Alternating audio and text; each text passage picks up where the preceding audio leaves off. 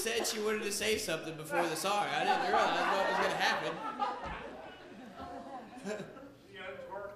I really appreciate that, Mom. You're welcome. Okay, as you noticed, we have a new bass player up here. Hey, I want to say something since he's standing right here on stage. Just, I know we're running late. It's my mouth. But Kelly, I wasn't involved in any of the recording process. I had to leave town before the recording even started. So I helped him write some songs, then I left town. And then I only heard, a couple months later, I finally heard something. But anyways, when I heard the finished product, it was so shocking for me to hear that final product of it, and it was the most beautiful thing that it ever went through my ears. I mean, it was just so amazing to A, have been involved in it, and B, just to hear a beautiful piece of artwork that with such an extreme beautiful message. But anyways, I just want to say that Kelly did an absolutely amazing and wonderful job on that, and he deserves all the respect.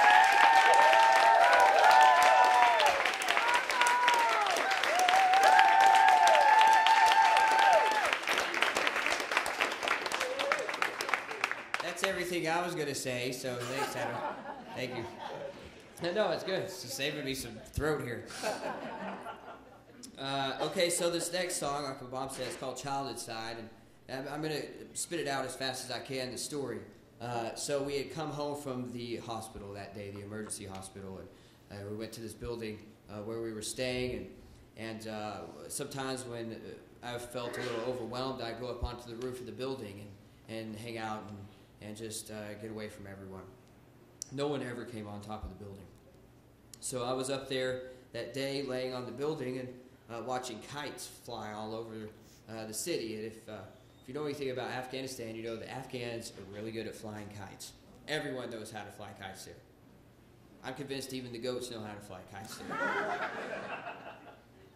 So I was sitting back just watching these kites go all over, and they have big kite battles. They like put sharp things on the end of the string close to the kites, like glass and stuff, and they try to snip each other's kites out. So they're not just flying them; they're like doing backflips and cutting people out of the sky. And the baddest mojo on the block has the kite in the sky. He still has a kite. Any kite gets close to it, he gets it. So I was watching this go all over the place. It's beautiful. They build their kites there, and they're amazing. And I saw this kite flying close to the building. I thought, man, that person's got to be down there in the street. So I lay back down, and I was watching stuff all over the place. I looked up, and I saw that kite flying right over me. And I thought, my gosh, that guy's got to be standing on this building. So I looked back down, and there's the string. It's dragging across the roof, getting close to the edge, and I was like, oh my gosh. So I got up and I ran as fast as I could. I snatched that thing right before I went over the edge. So here I am shirtless. I'm covered in tattoos. I do not look like an Afghan, by the way, without my shirt on in public. And I'm dangling on the side of this building, holding on to a kite. So I've never flown a kite in my life, so I'm jumping up and down and screaming, and oh my God, I flew a kite. It just happens to be in the middle of Ramadan, so everyone is down in the courtyard. They're fasting. They're already a little upset because they're not eating all day or drinking water, and they're looking up at me like I'm a crazy person, and rightfully so. And so I'm just going hooting and hollering, and his kite's flying all over the place, and I don't know what I'm doing, but I'm doing it. And then the wind dies down, and the kite just starts to flounder and flounder, and then whoop, right in the middle of the courtyard where all these men are praying. And so they finish what they're doing, and then, they're looking at me like, what are you doing landing a kite in the middle of us? Everyone knows how to fly a kite. You had to have done that on purpose, right? So some of them walk over to the kite, and they pick it up, and they're like jumping and throwing it in the air, trying to get me to fly it. And I don't know, I'm jumping too with the string. Yeah.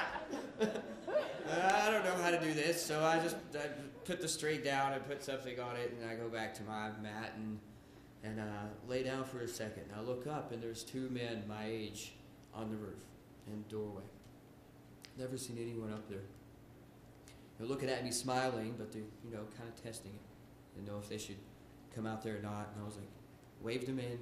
They didn't speak English, and I didn't speak Dari, so they come onto the roof, and they signal over towards the kite string.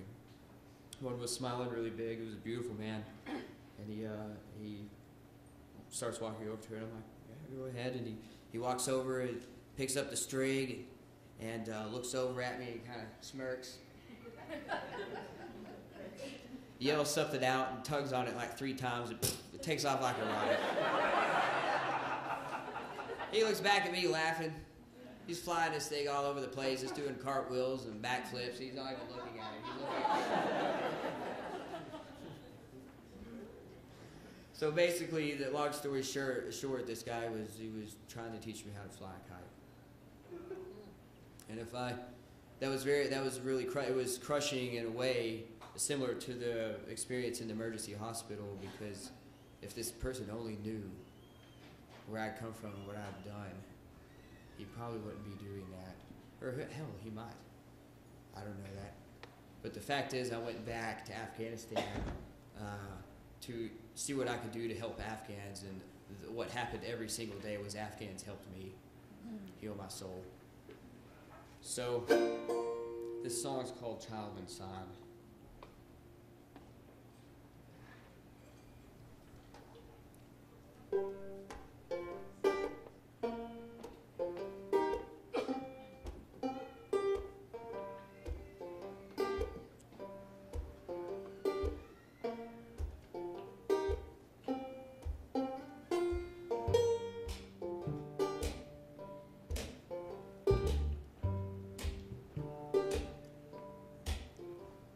When I was a child, I thought like a child, and I played like one all the time. The older I got, the more I forgot. I traded my kite for a fight. I said, I traded my kite for a fight.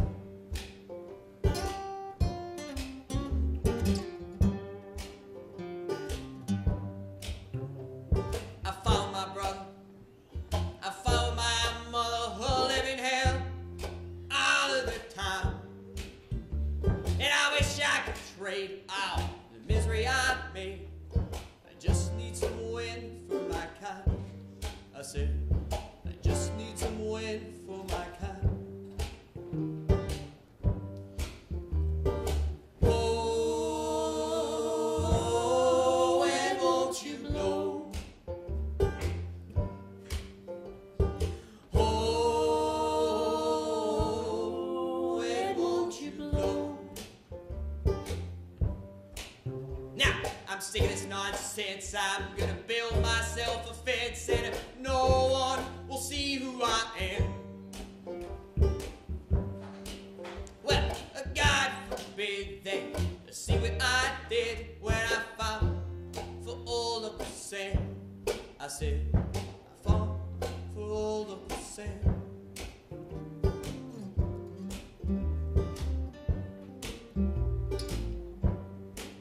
Now, I drug the fight on for a decade long, from here to that crazy old war. And I can't believe the boy that I see is sure not the child that I was.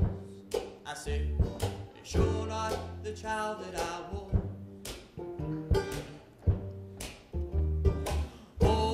Oh, and won't you blow?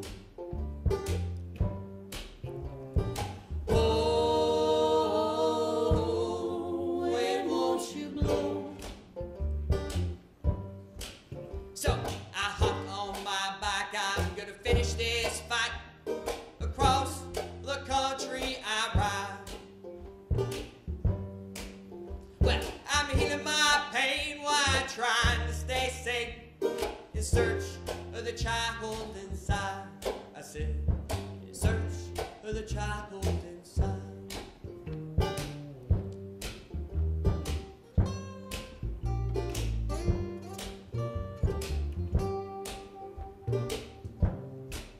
Now, when I was low, as low as could be, top of an Afghan motel.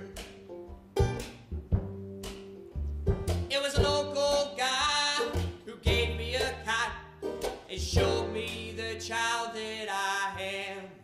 I said, he showed me the child that I am.